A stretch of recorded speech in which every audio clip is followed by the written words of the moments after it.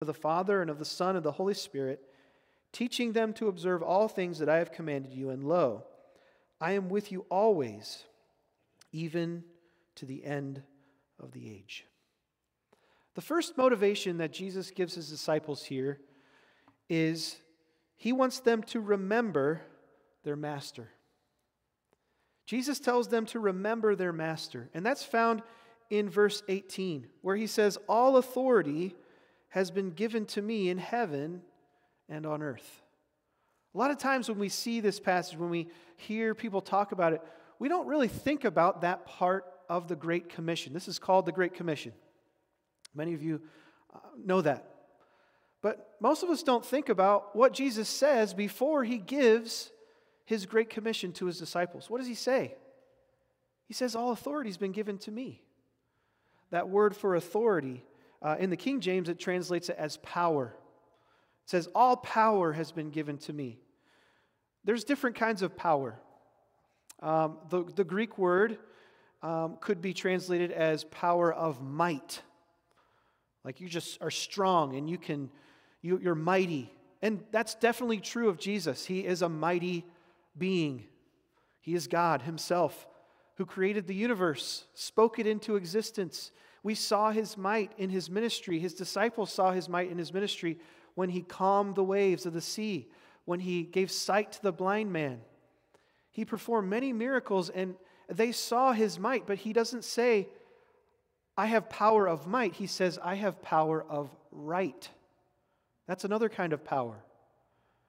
And Jesus says, all authority, I have the authority. I have the right. And then he says, go therefore and make disciples. Now that's important.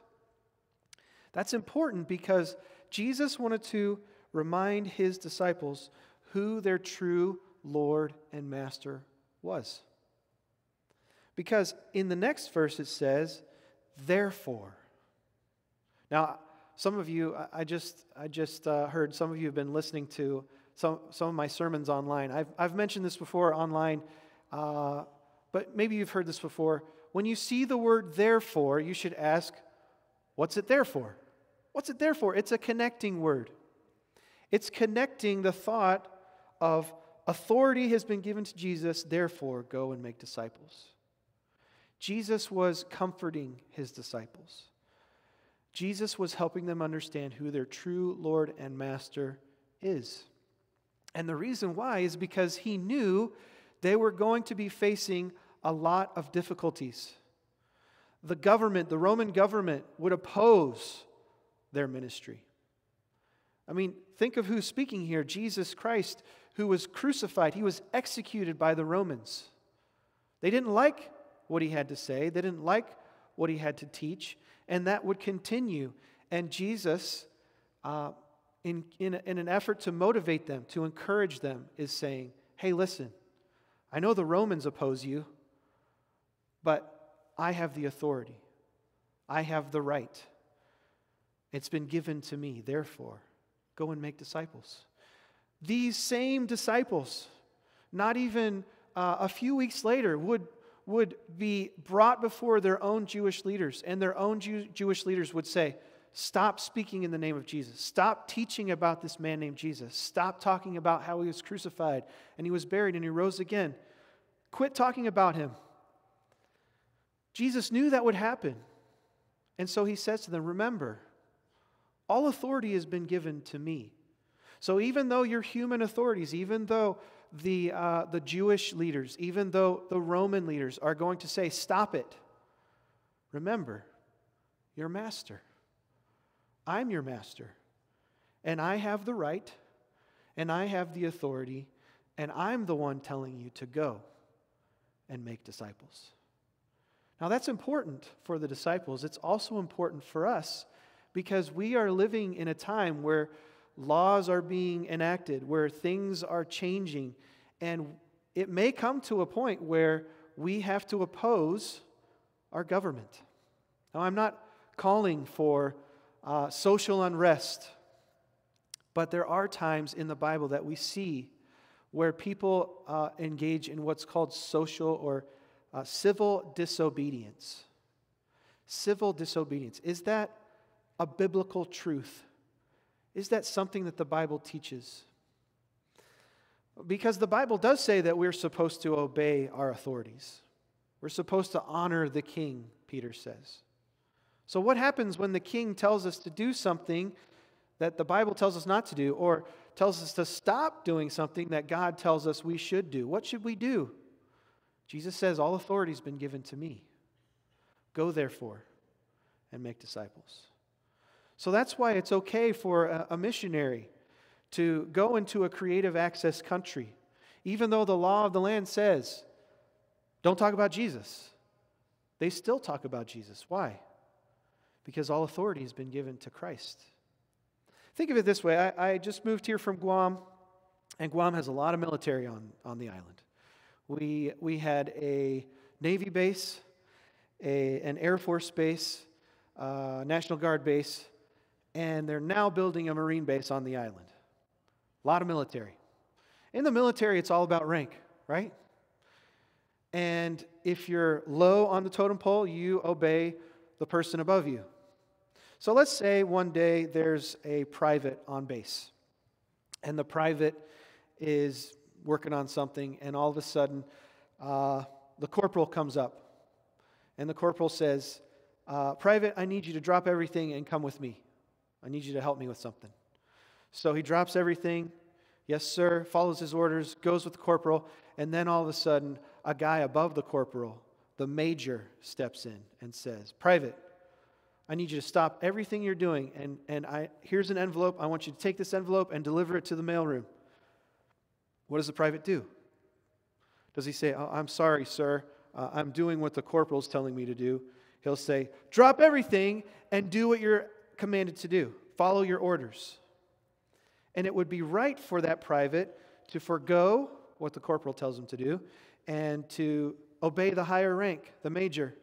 Then all of a sudden, imagine if the general comes onto the scene and says to the private, while he's delivering that letter, he rolls up in his Jeep and he says, Private, jump in the Jeep. I need you to help me with something. What would the private do? Would he say, sorry, sir, I'm doing something for the major? No. He would obey the general because he has a higher rank. In the same way, Jesus is telling us that his rank supersedes all other ranks. He is the authority. So that's kind of scary, right? Because we're getting into a time in our history where we're going to be having to engage in some civil disobedience at some point. We don't know when. But there have been people in the past, just like the disciples, when the Jewish leaders said, don't talk about Jesus, what did they say? Whether it's right for us to listen to you or to God, you judge. But we cannot help but speak about the things of which we have seen and heard. And they followed Jesus. They let the chips fall where they may. Eventually, almost every single disciple was executed by the Roman government. I think of people like John Bunyan, a great Baptist pastor from church history. He spent a lot of time in jail because he refused to obey the human authority that was saying, you have to be a part of the Anglican Church. And he said, no, I have the right of conscience, and I want to be a Baptist pastor. And he spent time in jail. We're seeing that all over the world. We're seeing that even in the Western world, even in places like Canada. Pastors are being imprisoned. All I'm saying is Jesus tells them to remember their master. And he wants us to remember who our true Lord and master is as we go about doing what he called us to do. Secondly, Jesus doesn't just tell them to remember their master, he says, remember their mission. In verse 19, he says, therefore, go and make disciples of all nations. This was the mission that Jesus gave his disciples. There's a lot of talk these days about the mission of the church. Why does the church exist? Why are we here? What are we supposed to do? There's a great book that I got the chance to read, and it's called What is the Mission of the Church? And it's written by Kevin DeYoung and Greg Gilbert. It's a great book.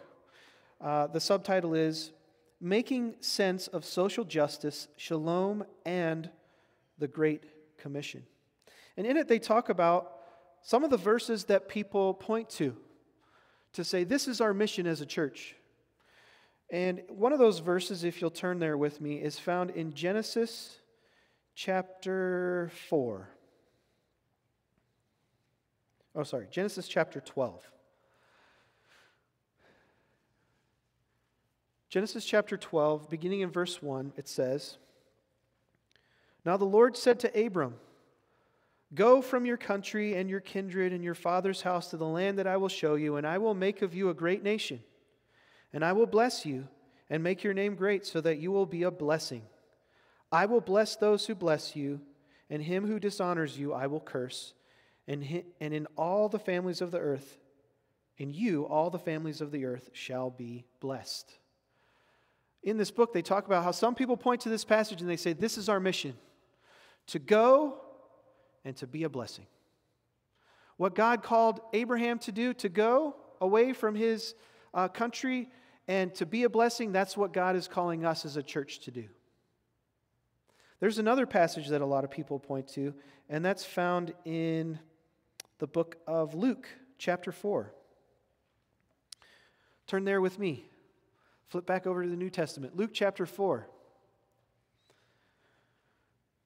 It says in verse 17 of Luke chapter 4, And there was delivered unto Jesus the book of the prophet Isaiah. And when he had opened the book, he found the place where it was written, The Spirit of the Lord is upon me, because he hath anointed me to preach the gospel to the poor. He hath sent me to heal the brokenhearted, to preach deliverance to the captives, and recovering of sight to the blind, to set at liberty them that are bruised, to preach the acceptable year of the Lord. And Jesus closed the book, and he gave it again to the minister, and sat down. And the eyes of all of them that were in the synagogue were fastened on him, and he began to say unto them, This day is this scripture fulfilled in your ears. Some people will point to this passage and they'll say, this is our mission. We need to go to the poor and preach the good news to them. We need to heal the brokenhearted, to set the captives free. We need to give sight to the blind. Just like what is said in this passage in Luke chapter 4. So let me ask you a question. What is our mission? Are we to go and to be a blessing? Are we to go and to feed the poor and to heal the lame like Jesus did? What is our mission as a church? Well, there's a great way of interpreting the Bible. And I think it was Mark Dever that said it this way. The same rule that we use in, I forgot the word, in realty is the same word that we need, or the same rule that we need to use in interpreting the Scripture. What's the number one rule in realty? Location, location, location, right? What's the number one rule when interpreting the Scripture? Location, location, location. It's all about the context. In Genesis chapter 12, who is God speaking to? He's speaking to Abraham, right? He's telling Abraham, I want you to get out of Ur of the Chaldees and go to the promised land. And he's not telling Abraham, you have to bless everyone. He's saying, I will bless everyone through you. So there's a lot of misinterpretations there. That was Abraham's mission, to go out of Ur of the Chaldees. Well, what about this one here in Luke chapter 4? That was Jesus' mission. Jesus came to give sight to the blind and to heal the lame and to preach the acceptable year of the Lord. That's not our mission. What is our mission? Well, when Jesus spoke to his disciples, Some of the final words that he spoke to them before he left them to continue on his ministry, what did he say?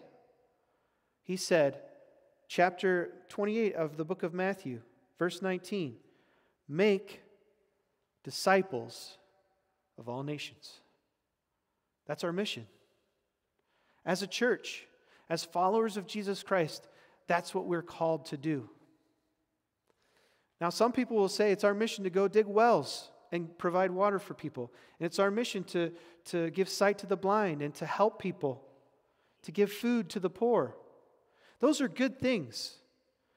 But the main thing is to keep the main thing the main thing. What's the main thing? Make disciples. That's what God called us to do. That's our mission. Don't forget it. Don't get distracted. We live in a time where social justice is the big buzzword. We need to help people with social justice. That's the call of the church. I'm sorry, ladies and gentlemen, that's not our call. That's not our mission. Our mission is to make disciples. Now, is it a good thing to help people, to provide water for people, and to help give food to the poor? Yes, but in my opinion, those should be means to an end. And a lot of missionaries have done that over the years. They've used medical missions, they've provided water, they've provided food as a means to an end to preach the gospel to people so that they might do what Jesus asked them to do, make disciples. That's not all of our mission, though, right? Those two words, make disciples, what does that look like? Well, in the other passages that are called the Great Commission, the other occurrences of them in the other Gospels, it talks about preaching the gospel or the good news. And then it says in here, in verse 19, baptizing them in the name of the Father. And then it says in verse 20, teaching them to observe all things that I've commanded you. So that those two words, make disciples, that involves evangelism and involves discipleship.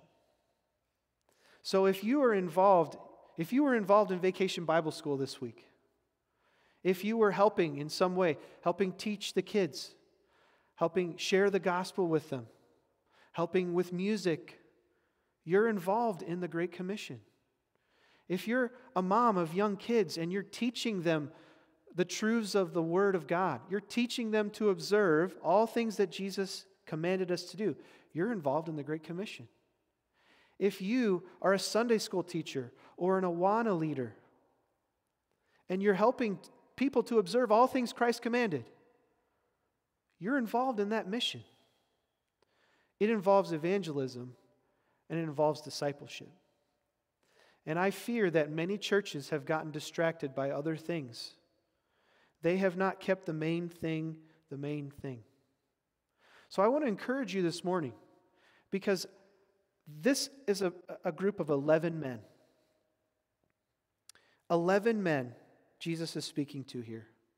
And because they took up the mission, here we are today. Any church of any size can be involved in this Great Commission. You don't have to have a lot of resources. I mean, let's be honest, we can look at other ministries and we can see, wow, look at all the resources. Look at the huge campus they have. Look at all the people they have. Look at the great things they're doing. And we can get discouraged and say, oh, look at us. We don't have that. What are we going to do? We can all fulfill, with the Holy Spirit's power, this Great Commission. So number one, Jesus tells them, He wants them to remember their master. He says, I am your Lord, I am your master. All authority has been given to me, therefore, remember your mission. Do what I'm asking you to do. And then he ends it by saying this, and lo, I am with you always, even to the end of the age. Isn't that a comfort? Now, I know you're not going to like the way I phrase this, so bear with me. The third thing that Jesus tells his disciples to do is to remember their mate. Now, we don't like that word in the United States, right? That sounds kind of cringe. What do you mean? Well, most of you know that I grew up in Australia. I was a missionary kid. And I spent 8 years of my life in Australia. And anyone who knows anything about Australians know they talk about their mates all the time. They're not talking about their spouses. They're talking about their closest friend, their buddy. Me mate. What does me mate do? Me mate's there for me. Gives me the shirt off his back. That's what we're talking about here. Our mate, our buddy, our friend, our support system. In Australia, they celebrate veterans just like we do here. They don't call it Veterans Day, they call it Anzac Day. I'm not sure why. I haven't looked that up. But on Anzac Day, the soldiers would tell stories from war, and they would talk about their mates, the guys who were there for them, the guys who would take a bullet for them. I don't know if you've heard of the book. It's called To End All Wars. And it's about World War II, and it's about some prisoners of war from Australia and Great Britain and other countries in that region. And these guys were captured by the Japanese, and they were tortured. They were put in concentration camps, and they did everything they could for each other. They gave food from their own rations to their mates to keep them alive. They took beatings for their friends. They gave the shirt off their back. They healed, they helped nurse their mates back to health. Remember your mate. Jesus says, I'm with you. I'm there, even to the end of the age. And so as we look into the future, well, what's going to happen in Christendom with all the crazy things that we hear in the news, with what we've experienced just in the past few years with COVID and having stay-at-home orders and not being allowed to gather together? What's going to happen? Jesus knew his disciples were facing some major opposition, and he gave them some motivators. He said, number one, remember your master. I'm in charge. I got this. Number two, remember your mission. And number three, remember your mate. I'm with you. I'm there for you. If you've read through the end of the Bible, you know things are going to get worse before they get any better. And so in this time, I want to encourage you this morning by just telling you, remember what Jesus said to his disciples. Remember your master, remember your mission, and remember your mate. Let's close in prayer. Dear God, we thank you that you gave us instructions. We thank you that you left us with these motivations, and we ask that you'd help us to follow in your footsteps, and you'd help us to keep the main thing the main thing. May we rely on you. May we obey you. May we do what we're called to do. In Jesus' name we pray. Amen.